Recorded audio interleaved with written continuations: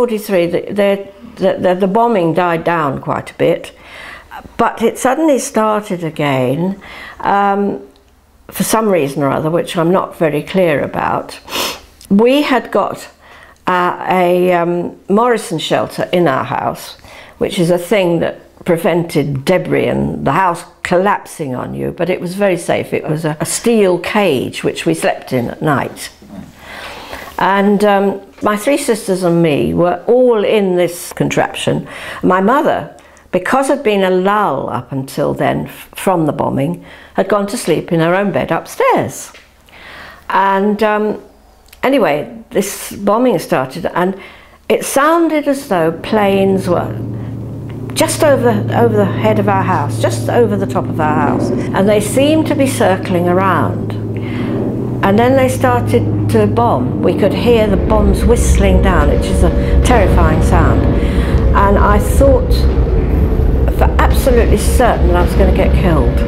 I couldn't see how, because it sounded as though they were coming straight down on top of us, we were going to survive. And I lay there, and I actually remember saying this little prayer: please God, don't let being killed hurt too much, because I was convinced we were all going to be wiped out. Anyway, the bombs fell. There were explosions, but we weren't at that time, of course, clear as to where it was. The bed sort of tipped up. I fell out, I rolled out and rolled under the bed and lay there for a bit thinking, am I dead?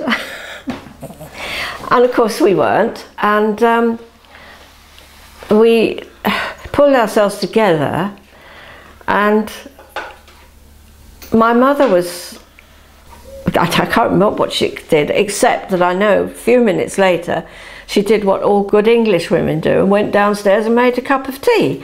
And it was about 5 o'clock in the morning, and we all went down and sort of got ourselves together. Another friend of mine came round to call. It was a Saturday morning. Another friend of mine had come round to say, "Are you going to the pictures?"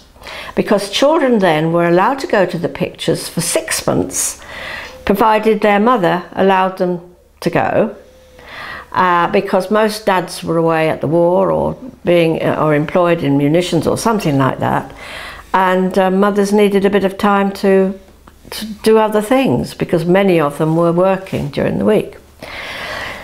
So we thought we'd go around to call for our friend Elizabeth, which we did, and got to the end of their road, which was all cordoned off.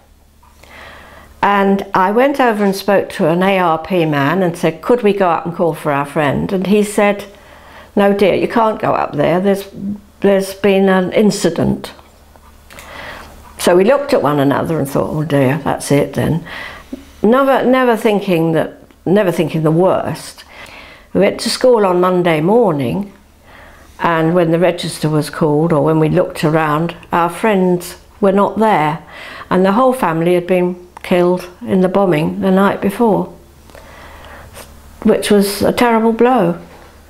A very nasty thing to happen.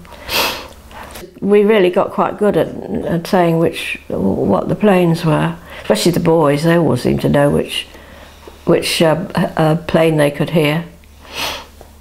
Much later, I had started in my new school, which was Greycoat Hospital in Westminster, and I used to get the bus down to the top of Vauxhall Bridge Road near Victoria Station, walk along Victoria Street and round the back of the Army and Navy stores. However, I was halfway to school this particular morning and I heard a V1 coming. You knew the sounds of the V1s coming over. V2s you didn't, really. They just came out of the blue. But V1s, I think the most terrifying things, because you could hear them coming and you knew that at some time or other they were going to cut out and fall and explode. However, I kept going, but the thing got nearer and nearer and nearer and suddenly cut out, and I was just petrified for a few seconds, thinking, what shall I do? However, we'd been told by better people to get down as low as you can, like lie down on the ground if possible, and I remember, or lie down in the gutter. And I remember looking at the gutter and thinking, I can't do that. If I lie down there, I'm going to get my school uniform filthy and I shall get into trouble. As if I wasn't in enough trouble already. However, I crouched up against the wall of the Army and Navy stores, thinking the worst was going to happen. However, after a few minutes or so, I realised that nothing had happened. I don't know where the bomb fell, and I ran on to school. I never said a word about it when I got there. You just go into school and get on with things. So it was a grim time. But I'm lucky I survived.